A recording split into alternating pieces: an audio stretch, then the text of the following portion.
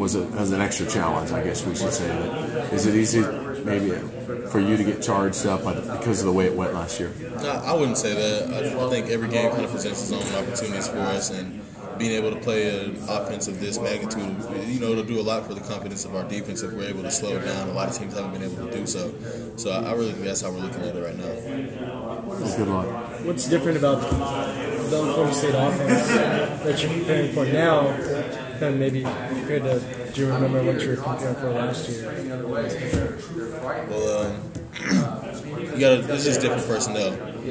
Different guys being in there, but really it's the same offense. So we just got to prepare to stop it like we tried to last year. But obviously we're going to come with a game plan that we feel we can execute better. Yeah, I mean, different coaches. So, I mean, have you noticed much of a difference in preparing for this offense, or is the terminology stuff for the most part still the same? No, everything's different. Everything's different? Yeah, everything's different. Yeah.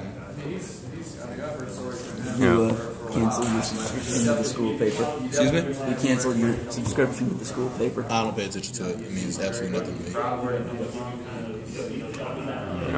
me. Each week, it seems like you get emotionally high because you guys are in games, and then it seems pretty consistent. Just the way it ends just kind of falls off somewhere. I mean, emotionally, how do you guys kind of pick yourselves back up for that? I mean, I know Dane says it's just as simple as being involved each week, just each week's different. But I mean, after week, is there anything you guys have to do to kind of continue, especially as one of the team captains, to kind of pick everybody up and keep everybody inspired and confident? Well, that's where the leaders come in. We got to make sure to bring high energy to every practice and make sure guys are continuing to improve and get better each week so we can get more wins, and that'll bring guys' confidence up more than anything. There's one thing you and the rest of your defensive linemen can hang your hat on right now. I mean, it's kind of just one thing that you guys do real well, that you guys are confident in, that you guys know you do this well. I mean, what is that? This is really just executing what's asked of us better and performing at a higher level. Really, obviously we want to get our numbers up more than what we're doing right now, but I think we've improved on where we were last year. And that's we could ask for a lot more, but that's good for right now.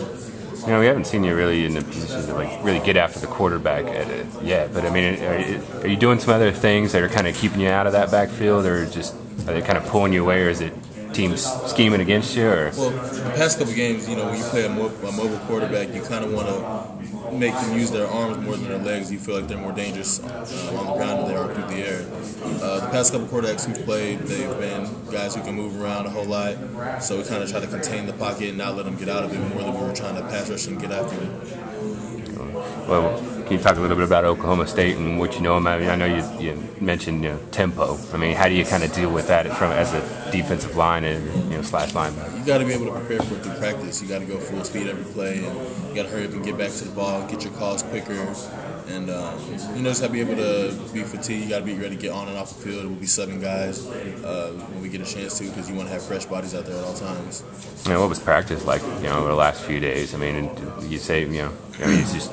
Do you get things called quicker? You try to simulate that, or is it just? Is it just expecting that? I mean, well, you want to get everybody to the ball when they're in the tackles. We got to get as many hats there as we can, and then as soon as the play's over, you want to run back to the line of scrimmage so we can prepare for the type of tempo that they're going to be playing at. All right, man. Just real quick, kind of lighten things up. What kind of stuff are you listening to at home when you're not here? What kind of stuff I'm listening to? Yeah. What are you listening to? Music? Yeah. Oh man, I got so much music. I listen to. I'm pretty much known as a music head on the team, so I've got everything from Young Jeezy to Wiz Khalifa, Weeknd, Red Hot Chili Peppers. I got everything. Yeah, but, so maybe that's a better question. What would be something you listen to that people wouldn't expect you to be listening to? I mean, everybody who knows me on the team, they know I'm the music guy on the team, so they ask me for whatever, and I usually have it. You put any requests with the DJs out of practice? Or? I have, yeah. They actually played a couple songs. They've played a couple songs that I put in so far. Is that Bon Jovi in your playlist yet? No, that was not mine.